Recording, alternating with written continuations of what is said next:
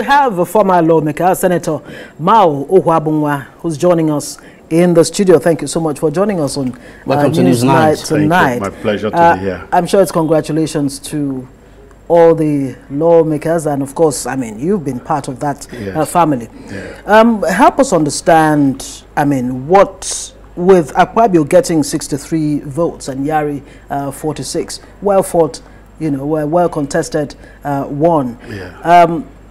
What are your expectations from the Akpabio Senate? Yes. Well, first and foremost, let me congratulate members of the 10th Senate for making it to the Senate, and above all, congratulating them for showing leadership today. What happened on the floor of the Senate today was a really victory for democracy. Like it's been said, I know, luckily I've worked with most of them. I'm an alumnus of the National Assembly, haven't been in the House, then moved from the House to the Senate. So I think I know the workings, and also will be able to advise and talk about the caliber of persons who should be able to lead the House. And I have no doubt in my mind that electing somebody of the caliber of Akpabio is the right thing to do.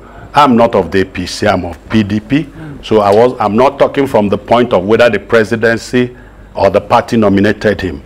But looking at then all those who contested, you find out that Akpabio definitely turns out to be the best. Well, I'll let you land on that, definitely. Okay. But the point you just made now, it's something that's put a question mark on the credibility of this legislature. I mean, people are saying this is an executive-induced, you know, leadership of the legislature. Yeah, first and foremost, I believe in the independence of the legislature, but don't forget that the legislature, the executive, and the judiciary, their functions are complementary. But all I'm saying is that whether the executive or the party nominated those they expected to carry the day. But the point is that amongst all the members of PDP that APC that contested, it's very clear that there is none really to be compared with Akpabio. Let's take the two that contested. They were governors before. Okay, if you look at the performance, look at their scorecard, you will know that Akpabio performed exceptionally well. Two, Akpabio was in the Senate. Go and check the hand sides, go and check the other paper, go and check the proceedings of the House. Akpabio was in the Senate. Yari was in the House of Representatives. You could see the difference. The difference for me is very, very clear. And you remember, well, not on your program, when I appeared on channels, is it Politics Today? I told them, look, what is important is the integrity of the legislature.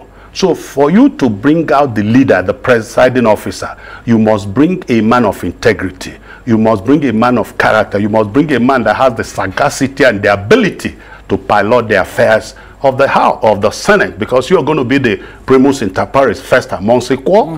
One, you're going to be the face of Nigeria at the interparliamentary conferences, whether at the international level, at the sub-regional level, that is like Africa, or in regional level, or the ECOWAS. I was privileged to be a leader at the ECOWAS Parliament. I was the leader in the House of Reps before Senate, and I was also leader at the ECOWAS Parliament. So for me, I need the best for Nigeria.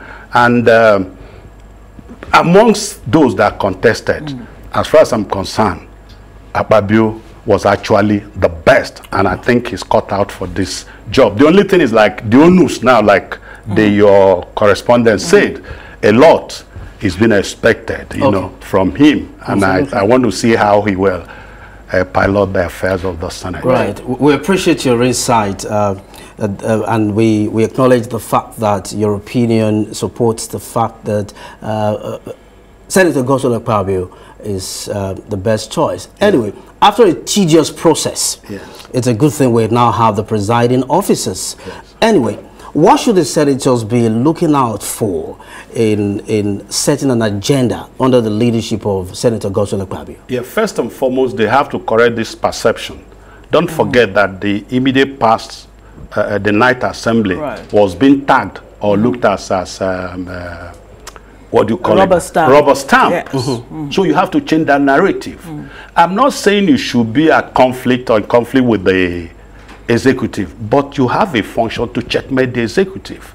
You have to make laws that will be to the benefit of Nigerians, but above all, they must strengthen their oversight function, because that's where the problem is. You have the power of the purse. You appropriate the budget, but unfortunately, from what we have seen, oversight function had become like an opportunity to settle the boys or whatever. I don't know, I'm sorry if I'm using the wrong word. I want the Senate on that Akpabio to be very, very serious, and serious in their oversight function, their responsibility. If you have appropriated fund, ensure that that fund is used for the benefit of Nigerians. And when you go for your oversight function, there is no point cutting corners. You must be very, very serious. As regards lawmaking, I don't have any doubt with what they were going to do, because from what they have said in their third agenda or third program, they have outlined some of the laws that they were going to amend that will benefit us, like the tax law, the VAT law, and all that. These are laws that are more or less obsolete or requires immediate amendment for the benefit of the even the Electoral Act, which were applauded, but from practice with what happened in 2020, you could see there are still some lacuna, and you need to fill and those are some of the yes. laws you think this 10th Assembly should be addressing. What about one issue that has continued to be on the front burner of national discourse, the issue of wastage and big government? How do you think that this National Assembly can actually come up with the laws, you know, to check it? Because look, we heard from this president, President Bola Tinubu, that Nigerians will have to do a lot of sacrifices or make a lot of sacrifices.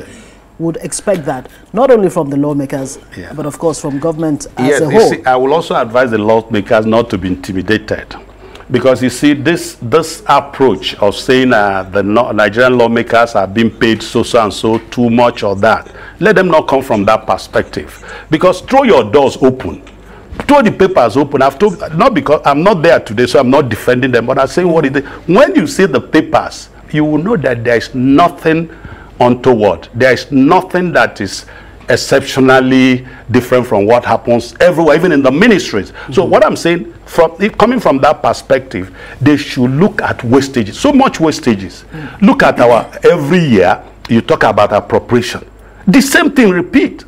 You repeat the same lines, the same subhead. You buy papers every day, you buy computers every day, you buy laptops every day. It's not possible. You should begin to channel our resources to where it will be meaningful to the entire country. And I think with what is happening with the removal of the subsidy now, which ends by the end of this month, let's deploy the savings and let people see it. And it has to start with this 10th Assembly, because we have had trillions and all that, or billions every month. Let's times it by 12. Let's bring it in, deploy it, if it's to education, if it's to health, and whatever, even for employment, because we have problem of unemployment. So if you can deploy that to a particular area and say, look, this money is for employment, not to go and dash people 5,000. How many people will you give? Set up, if it's an industry, if whatever you're going to set up that will accommodate Senator, your passion is contagious, I must say. Thank you. But then as we wrap this up, the proclamation of the 10th Assembly was slated for 10 in the morning. However, it was started at 8. 2 hours difference. What could be responsible for this? Well, you know, they say once beaten, twice shy, and there's an adage in my place: once you're beaten by snake, once you see anything that looks like, even when you see this rope or cord, you begin. So I think with the tension, you know, this 10th Assembly, for me, did something that I think that wasn't necessary, because the campaign took way out beyond normal. You see on the streets, you see billboards, you see signposts. You see, the election is not a national election. If you have anything to say, meet your colleagues and talk to them. But this one was something else. So the tension was high. So, and coupled with the fact that there are people who actually didn't want to toe the party line. So they didn't want, from my own understanding, a repeat of 2015. Don't you think the announcement, announcement publicly by the APC, I mean, it could have handled this, you know, this interest of the leadership of the National Assembly within the party? Why was it not able to do that? Well, there are party and human idiosyncrasies. Right. So people have their different modus of operandi. I don't need to advise APC the best way to go. If that is the way they want to go, fine. The only thing, the luck they have from my own point is that amongst all, and I will say it anywhere, and if it's possible to ask even you press people to interview them or assess them, Akpabio is still the best. We'll leave it there. Yes. Thank you very much, Mao Ohuabunwa, for joining us. My pleasure to be here.